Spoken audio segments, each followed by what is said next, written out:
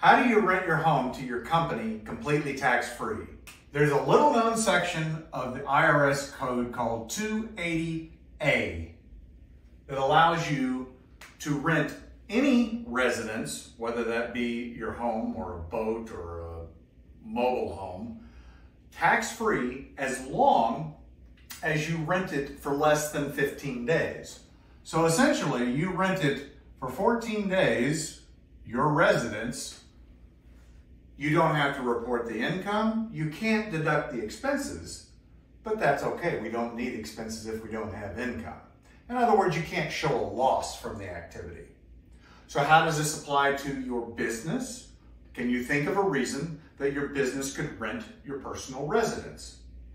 You could rent it for company meetings.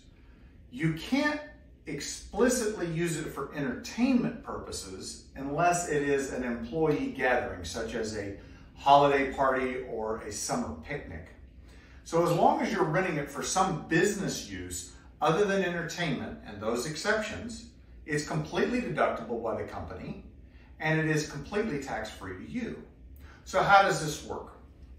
The entity does have to be an S corporation or a C corporation. Now, we have another video about LLCs and what all that means, so you can watch that. But for this purposes, we're going to assume you have a separate legal entity that is operating the business. The business is going to rent your residence for some business activity. Let's say it's an employee meeting. You're going to have a planning strategy session. And you're going to rent it out for $350 a day. And you do that multiple times over the year. So when you have 14 days at $350, that's $7 grand.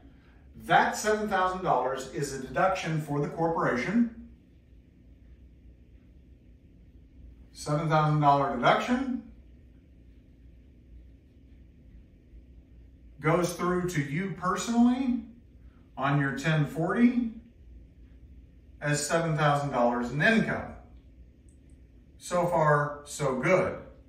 But Rule 280A says as long as you don't rent it for 14 days, more than 14 days, this income doesn't get taxed.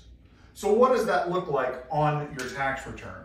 You're going to put that on Schedule E, like you would any other rental property income. You're going to list your residence and the other information on there. You're going to show $7,000 as income, and then you're going to have another expense down here, and it is going to be called 280A deduction.